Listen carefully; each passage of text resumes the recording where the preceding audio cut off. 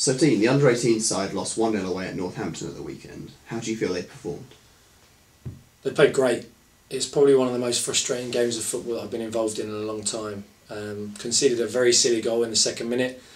Tried to play out from the back and we got caught, gave away a silly free kick.